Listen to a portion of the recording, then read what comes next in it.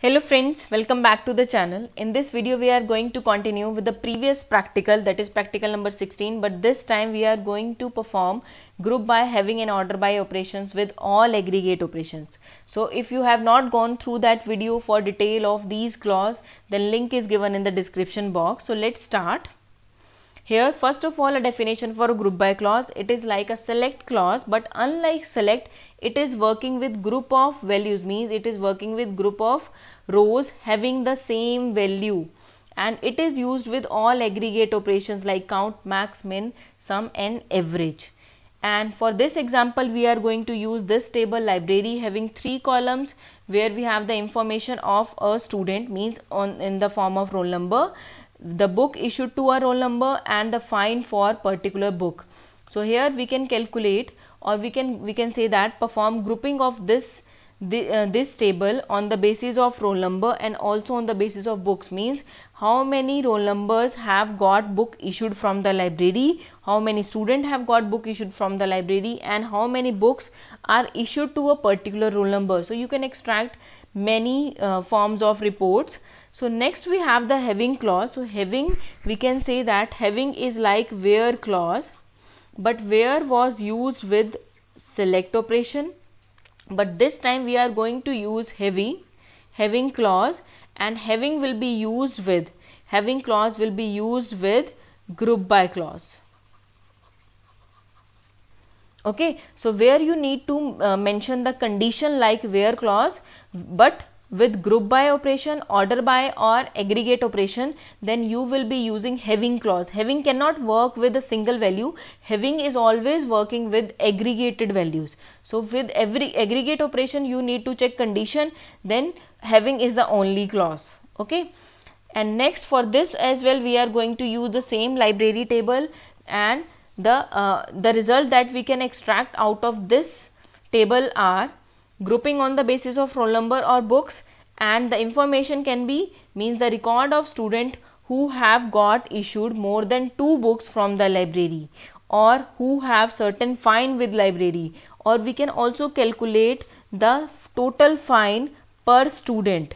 Next we can also calculate the book issued to maximum students. So all these type of parameters can be analyzed with having and group by clause.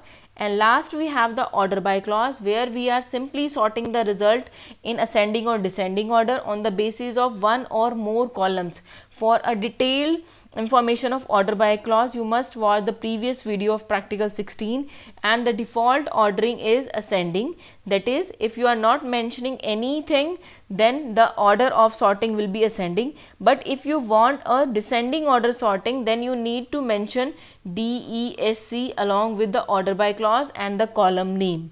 Okay, you can also perform the sorting on the basis of 1 or 2 columns, 1 or more columns. So let's start the practical.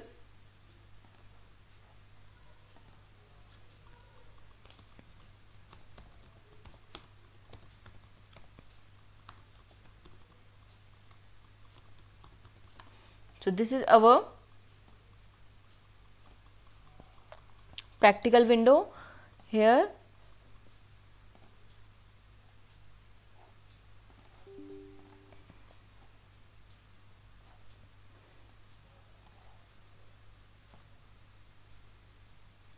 okay, this is our practical window, and let me open one more window for the input demonstration. Means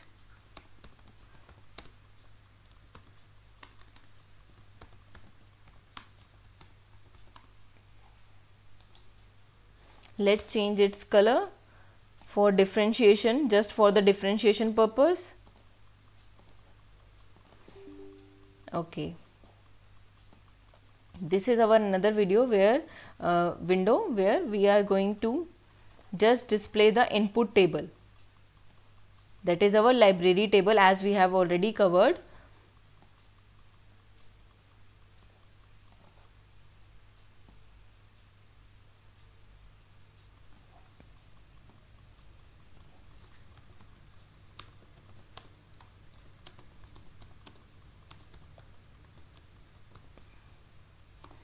So this is our table that we are going to use for our queries, this table, and you can see this result for analysis. So let's perform the count aggregation operations first.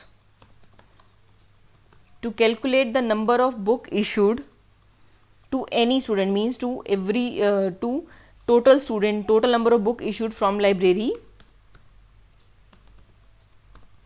So here is the count. That count is clearly equal to the number of rows in the table, because number of rows are clearly mentioning the information about the number of books issued to any student.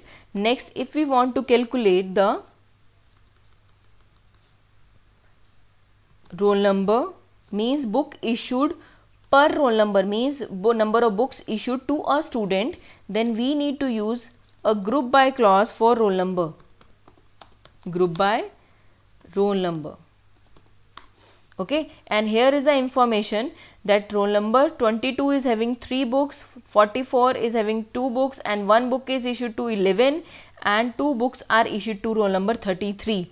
Now if I want to extend this result to check the fine per student, means the amount the student or amount of fine the student have to pay. So for that I want to calculate the sum of fine per student. Okay, so this is not going to give you the total fine of the table, means total, not the total of complete column. It is going to give you addition of fine for particular roll number, means all the fine for roll number 22, all the fine for roll number 44. So let's see the result. Here is the result. Roll number 22 has got the total fine of 621, 44 is having 280 as total fine, 11 is having 230, and 33 is having a fine of 410 rupees. Okay, so this is the information that we have extracted from the table. Next, if I want to check the maximum fine, means maximum fine per book for one student, means per book per student, then we can select the max aggregate operation, means max fine paid by one student, for one book. Okay, so here is the information. As we can see that roll number 22 is having total fine of 621 and the maximum fine for one book is 300. You can check the result from here. 22 is having fine of 201 and also of 120, and the last fine is 300. So 300, 120 and 201. So the maximum fine is 300 amount for one book for roll number 22, and the total amount is 621. Okay, similarly you can calculate the minimum fine per book using the aggregate operation min. So the minimum fine is going to be, if you check, so the minimum fine is this. So we are getting the complete information, means roll number 20 having total fine of 621 and maximum fine for one book is 300 and maximum fine for one book is, minimum fine is 120. So as you can see, 22 is having 3 fine, 201 and 120 for DS book, and last fine is of 300. So the minimum fine, as you can check, is 120 and the maximum is 300. So on the basis of these results, we can also calculate the average fine paid by a student. So how we can calculate that information? One method is you simply write average fine paid by one student. Okay, so here I am going to select the count of the book, the total fine and the average fine paid by one student, and here is the result. So average fine paid by roll number 22 is 207, average fine paid by roll number 44 is 140, and so on. Next, you can also write the complete formula instead of using this method like this. So average will be sum of fine divided by count of fine. So here this will result into the the same records, means you are going to get the same average fine, but this time you are not using the built-in aggregate method, that is average. This time you are calculating the average by forming a method out of different aggregate operations. So here I am going to divide total sum of fine, means total amount of fine paid by one student, divided by the count of fine, means number of fine for a student. So here I am going to get this as the average fine. As you can check, this is same as the earlier query record. Okay, earlier query result where we had used the average method, but this time we are using sum of fine divided by count of fine. Similarly, if you use, instead of counting the fine, if you are writing count of book, so that would also be equal, means count of fine per student is also equal to count of book per student. So it is also going to generate the same result. Okay, now let's try using the having clause. Okay, so let's simplify this. For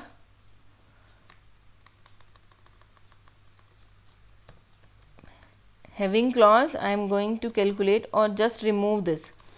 We will apply only having clause. So we are going to select roll number, count of book, sum of fine from library, group by this having. Now having will be used with, as we have already discussed, having will be used with aggregate operations only. So I am going to write having,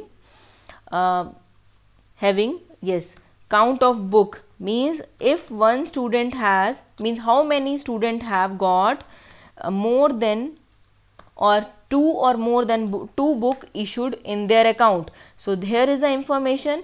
As we have total 4 students who have got book issued from the library, but there are only 3 students who have got 2 or more books got issued from the library. Okay, so you can use having clause with aggregate operation and only with the group by clause. Okay, so let's also refine our result for another having condition. Suppose I want to put the condition like where, so not where, we are using having clause over here. So having, this time I am putting the condition with fine, means the total fine, how many students are having fine greater than equal to 300, means number of students who are having pending fine of greater than or equal to 300. So out of these records we are extracting these record where the number of students are only 2 having the fine greater than equal to 300. You can also use other logical operators here, like I want to concatenate one more condition, then I will be using AND, where sum of fine is greater than equal to 3 and number of books. Suppose I want to calculate the count of the book issued to a student is greater than equal to 3. Okay, means now I want the result where these conditions are satisfied, means sum must be greater than 300 and the count must be greater than equal to 3. So here we are going to get only one record because only this record is satisfying this condition. Okay, so we can use having clause with conditional statements, and conditional statement can have multiple conditional statement joined together with logical operator like and, or, like, any, etc. So here if we use or instead of and, okay, then you are getting the same result as the earlier query, means here the records are not filtered on the basis of and condition, means we are getting all the records where the fine is greater than equal to 300 or the count of book is greater than equal to 3. So here we are getting this record on the basis of second condition, on the basis of first condition where the fine is greater than equal to 300, and this record is satisfying both conditions. So or will take care of the condition, means if either condition is true, or will select the record for the result.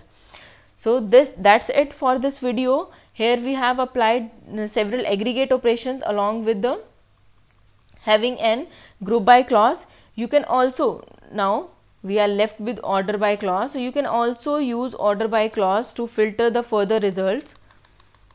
So let's come to this result. Now I want to perform the ordering on the basis of order by roll number. So I want to sort the result on the basis of roll number. So here is the same result that we were getting from the earlier query. So this is the same result. The only difference is this: the records are sorted on the basis of roll number. So 11, 22, then 33 and 44. Okay, you can also perform the descending sorting like this. Here the roll numbers are sorted on the basis of roll number, but this time in descending order. Okay, so that's it for this video. For more details for order by clause, means to apply order by with more than one column, you must watch the previous video of practical 16. So see you in the next video. Till then, bye and take care.